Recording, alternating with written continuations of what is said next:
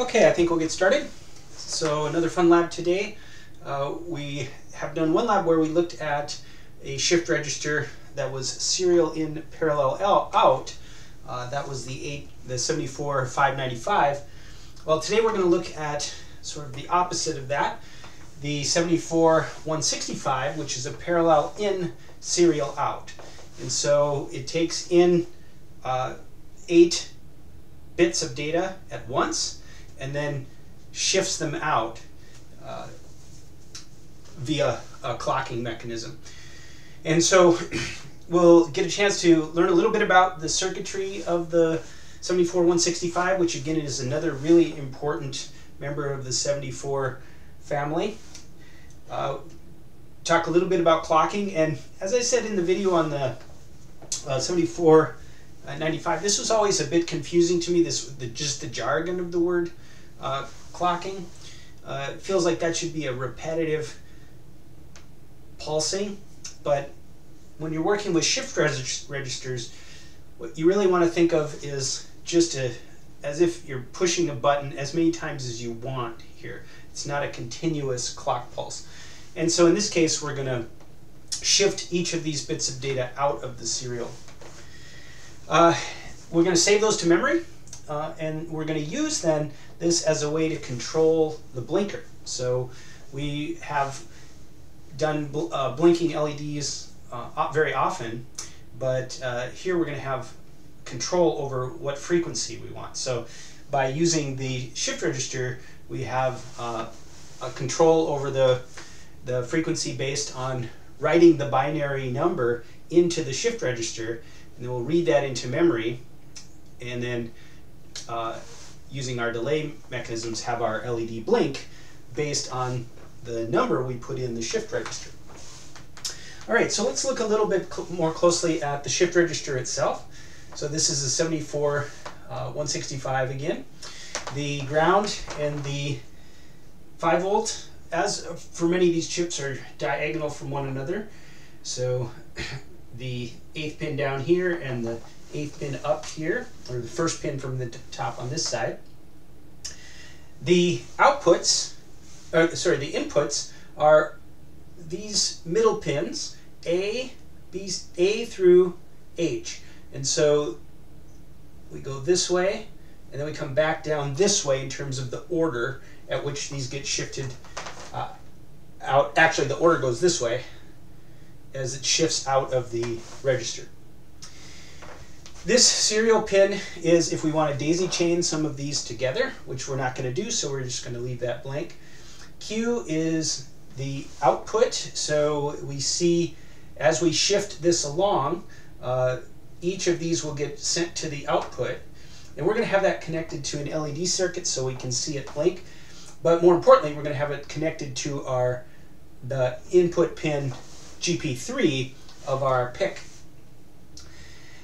We have to enable the load, so this pin is active low, so it's going to be held high, and then we're going to pulse low and back up. That will load the data, and then it's ready to be shifted out, and that will be shifted out by the clocking pin, which is the second one down. So we're going to use GP2 to send, right at the beginning of the program, to send a short pulse down and up again. Then we're going to use GP1 to clock that through to shift these data out of the register. All right, I think that's it for this. These are going to be connected to dip switches, so we'll have control over each of the inputs as either a high 5 volts or a ground low volt or 0 volts. And so by adjusting these pins, then we'll have user control over what these values are and what these will be when they're shifted into the PIC microcontroller. Okay, let's move to the PIC microcontroller here. Again, GP2 will act first. This will load the data that was individually selected by us. GP1 will then clock that out. That will be received by GP3, And then GP3 will write to a memory register in the PIC microcontroller. Then we will go into a loop where we read that memory register and use that number to go into just a simple blinking loop that we've done many times before. So let's get to the board here, and we'll see how this all works.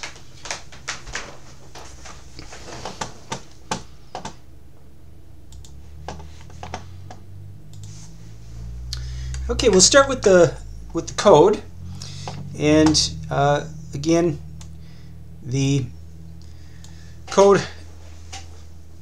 The initial code is just the configuration bits, the include file, the reset vector, so telling the program counter where to start. I'm going to start at main. We, like always, have this part of our main that sets the inputs and outputs, and so this first binary literal, the last 4 digits are what are important, and here we want 3 outputs. So we want the load data, the clock, and then the blinker, and then we need 1 input, and that's going to be GP3 because that can only act as an input, and so that's set to 1 here. TRIS6 writes that to the TRIS register, so it's ready to assign these appropriately. And then we need to set another binary literal where this entry is 0 in order to supersede the external clock role of this pin and turn it into an input-output pin. That is written to the option register with the option command. Now we enter the main loop. So this first part right here is that initial load data piece. So we will have set the dip switches where we want. We'll load the data with GP2, and the choice of delay is arbitrary. It's way bigger than it needs to be, but this slows things down so we can kind of see what's happening in real time. All right, so actually I think I didn't highlight this whole bit here. Here we're held high, so we're not loading. We go low, that loads, and then we go back to high again. So it has to be, the pin has to be put back up to high in order to shift out the data. Then we're going to use register 14 as our memory register to store the information. And then we're going to use register 15 as a counter. Now, we're using 7 here. You might think it should be 8.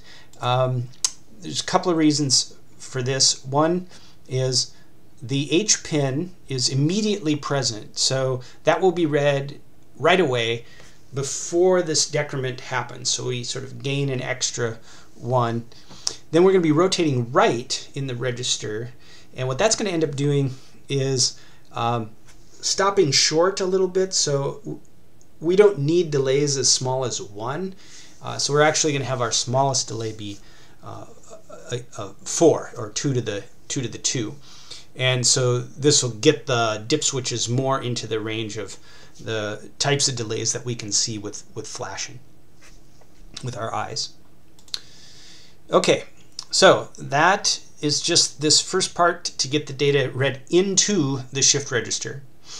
Now we read the data out of the shift register, and so this is where GP1 starts to take control. So the clock pulse turns on. I don't know really if this is necessary. I haven't tested it too much, but I put a little precautionary delay in to let the signal arrive at GP3. Then that datum is being written to the 0th bit of memory 14, and we go into one of these sets that we've seen many times now, where if we'll skip this if it's clear.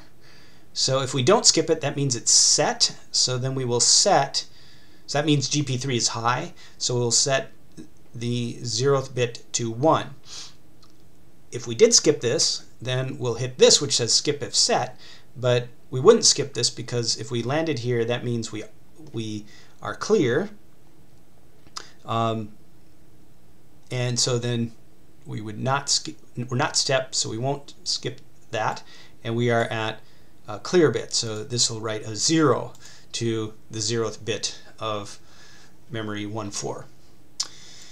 Then we're going to put the remainder of the delay. This is again just for us to see. We could go much faster than this, of course, but this will allow us to see the output blink the data across. Then we clock off, put in the back half of that delay. I just made a symmetric delay, so notice 31 and 12, so then 43 here total for the delay as times through our loop, delay loop. Here's the rotate right event, so this shifts the data along, and notice now this is going to leave our least significant bit in the dip switches as the 4 place, not the 1's place, not the 2's place, but the 4's place, because we're shifting to the right, so we're rotating through and we're coming up 1 short, and we're only shifting 7, so we're 2 short.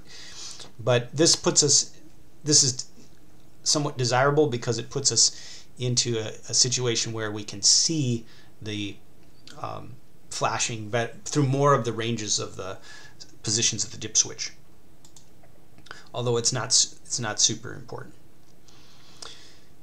Okay, well, this decrements then 15, and then so that's shifted down 7 times, and then we've written to 14.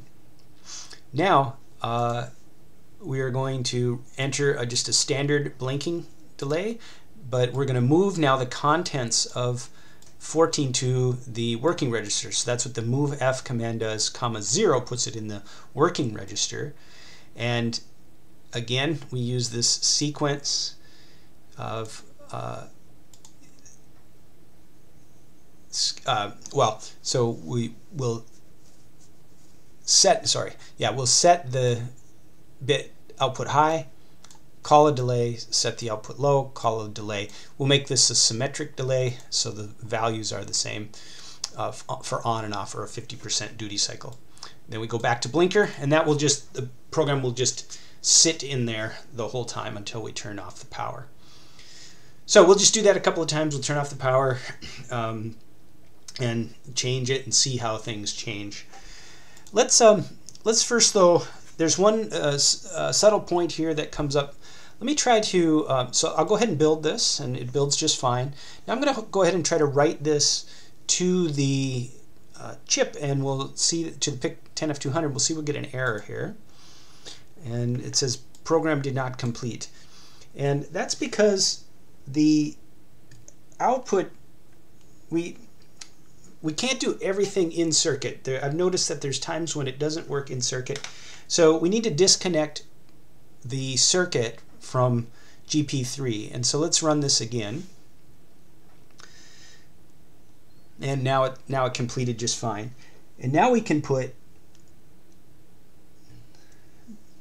this back in.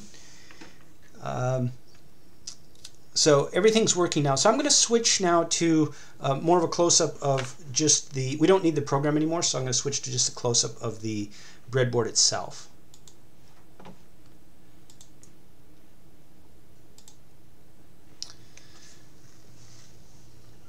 Okay, so I've got a little switch here, so I'll just turn the power off all the way. And let's notice the dip switches.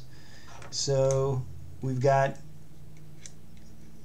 and again, we're counting up this way. So 8 is the least significant bit, and it's a value of 4 if it's on. So right now, let's just turn on this one. So this is 4, 8, 16, 32. So this would be as if we gave a literal of 32 to the blinking routine.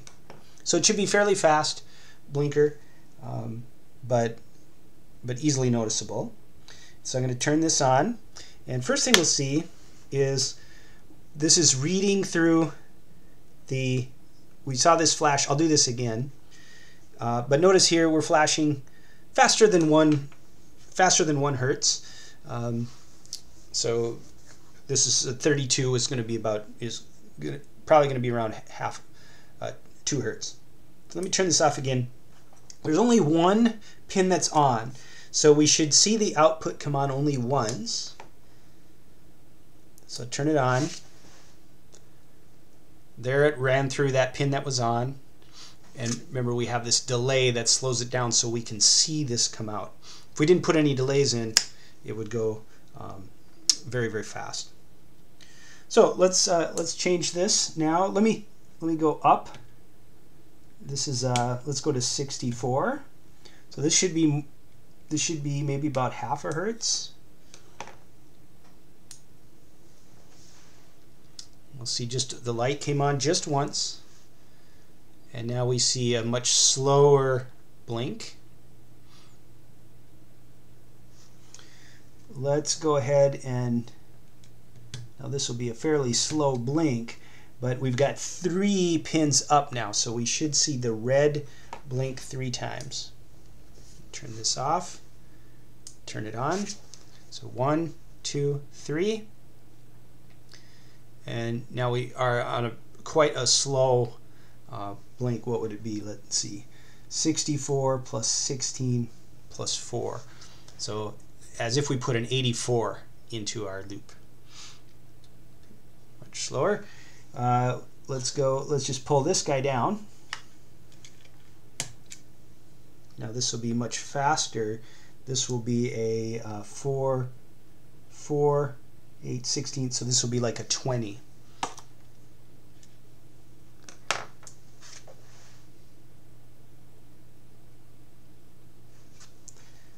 And tough to see on the screen. I think it's beating against the screen frequency, so you might be seeing in the video not regular flashing. With my eyes I can see the regular flashing, but it's very fast. So we're probably beating against the frame rate of the video. So let's go ahead and go a little bit faster than that.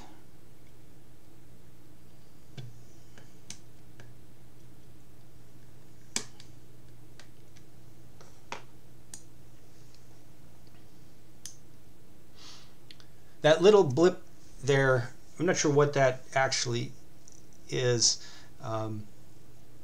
right when it turns on, but it doesn't seem to influence the circuit at all. And here we have a nice flashing rate. Here, this looks like this would be, what is this, 4, 8, 16, 32, so 36. So again, a little bit faster than 1 hertz, closer to 2 hertz. All right, so this is the very important 74HC165. This is a parallel in, serial out, and we've now learned how we can read those serial data with our PIC and store that to memory, and then use that. And so here we have a user input the frequency that they want. And here we have a switch. We could use some other button or something to reset every time the user wants to change the flash rate. All right, so I think that's it for this lab. So play around with it. Maybe try changing the 7 to an 8, or try to see if you can switch the significant bits around. So try, let's see, would that be a rotate left? See if you can play around with the different relationships of the bits. Maybe you can do more with it. So we've got plenty of open memory spots, so you could use this to add together 2 values. So maybe you have a base blinking rate, and then you add or subtract what the user puts in, instead of just taking the user number. So lots of possibilities here for you to extend some of your ideas that you've learned so far in the course to developing your own nice new program.